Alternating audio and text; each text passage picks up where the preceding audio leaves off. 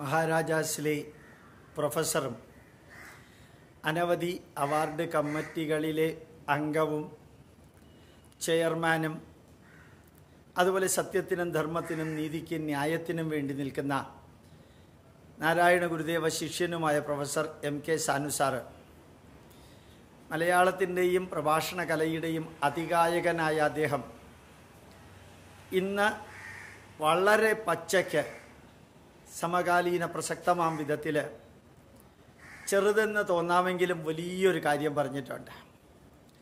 പൊതുപ്രവർത്തകർ അധർമ്മം ചെയ്യുമ്പോൾ അത് തടയേണ്ടതാണ് നമ്മളുടെ ധർമ്മം. അതിനകത്ത് എല്ലാമുണ്ട്. അധർമ്മം എന്താണ്?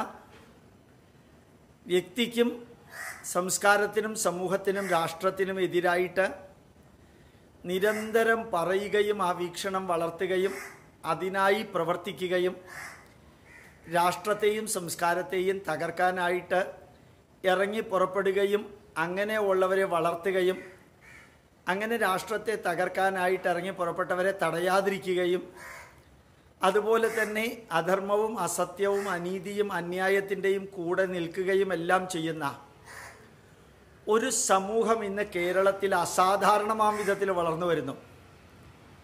പത്രമാധ്യമങ്ങൾ അതിൻ്റെ കൂടെ നിൽക്കുന്നു. ബുദ്ധിജീവികൾ അസത്യത്തിൻ്റെയും അധർമ്മത്തിൻ്റെയും അനീതിയുടെയും അന്യായത്തിൻ്റെയും രാഷ്ട്രദ്രോഹത്തിൻ്റെയും കൂടെ നിൽക്കുന്നു. ബുദ്ധിജീവികളും അപ്രകാരം തന്നെ ചെയ്യുന്നു. അധ്യാപകരും അപ്രകാരം ചെയ്യുന്നു. വിദ്യാർത്ഥികൾക്ക് അത് പ്രോത്സാഹനമായിട്ട് വരുന്നു.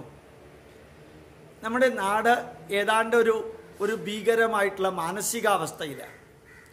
ഇവിടെ ഭക്ഷണത്തിന് കുഴപ്പമില്ല, ശുദ്ധമായ വായുവിന് കുഴപ്പമില്ല, മഴയ്ക്ക് വലിയ കുഴപ്പമില്ല, താപത്തിന് വലിയ കുഴപ്പമില്ല, ഭൂമിക്ക് വലിയ കുഴപ്പമില്ല, കൃഷിക്ക് വലിയ കുഴപ്പമില്ല, സാമൂഹിക വ്യവസ്ഥിതിക്ക് വലിയ കുഴപ്പമില്ല. പക്ഷേ ഇവിടുത്തെ രാഷ്ട്രീയവും മതവും അത് കയ്യിലെടുത്ത് അമ്മാനമാടുന്ന അധാർമിക ശക്തികൾ, അവരുടെ എണ്ണം വോട്ട് ബാങ്കിലൂടെ മാത്രം. ജനാധിപത്യമാണ് ലോകത്തിൽ പരീക്ഷിക്കപ്പെട്ടതിൽ ഏറ്റവും വലിയ ഭരണ സംവിധാനം എന്ന് ഉറക്കെ പറയാവുന്ന ഒന്നിൽ ഭാരതത്തിൽ നടക്കുന്നത്.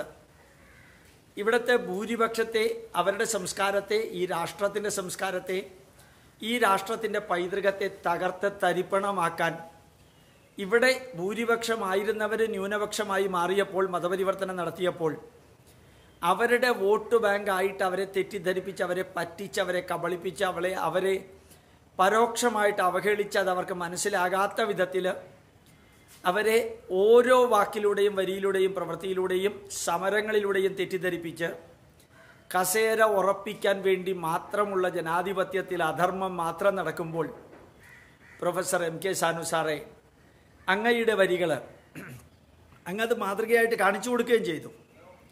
ഏതോ ഒരു വ്യക്തിക്ക് സാഹിത്യ പുരസ്കാരം കൊടുക്കുമ്പോൾ ഗവൺമെൻറ് നിർദ്ദേശിച്ചതുകൊണ്ട് അത് താൻ സ്വീകരിക്കില്ല, ഗവൺമെൻറ് അല്ല നിശ്ചയിക്കേണ്ടത്, ഈ കമ്മിറ്റിയാണ്, സമിതിയാണ് നിശ്ചയിക്കേണ്ടത് എന്ന് പറഞ്ഞ് അദ്ദേഹം രാജിവെക്കുകയുണ്ടായി.